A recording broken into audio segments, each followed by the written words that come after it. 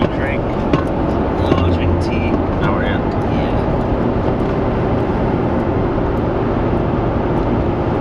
What do you think we have till we're there another hour?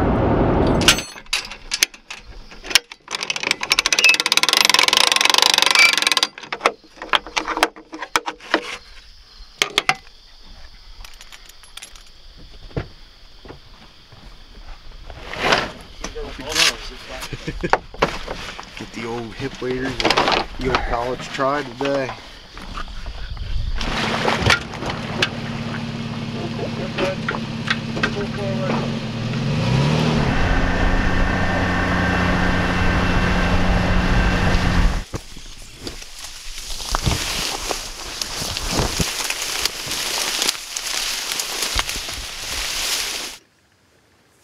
Alright guys, good morning. It is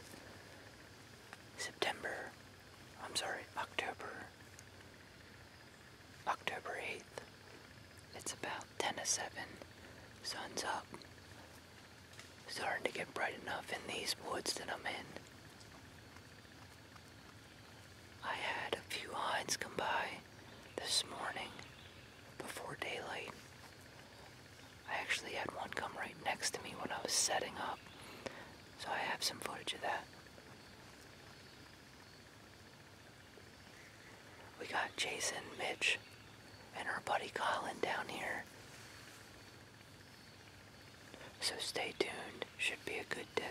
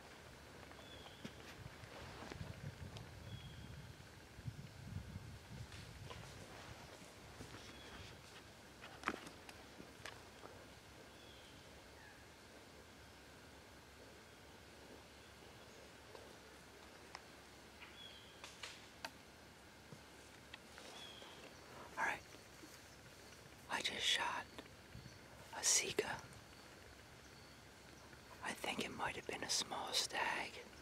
Like, 2 of them came in from above me, and then 1 came in from my right. The shot looked good left to right. It looked like it might have been a touch low. I ran out like 40 yards and like kind of stumbled around, and then I lost it. But like I said, I had 3, and I only saw 2 go out. So I have a feeling I got at least 1 lung, and it's that Sika's dead. Up here, I'm gonna look at the footage and check it out. All right, guys. So I got down, checked the arrow. It has some guts, like I thought, maybe a touch back. So climb back up, and I'm gonna give this deer plenty of time. All right, I got Greg's camera. We're heading in to recover his Sika. Gave it about 7 hours, and it's laying right up here, just blew down. Got about another 200 yards to go.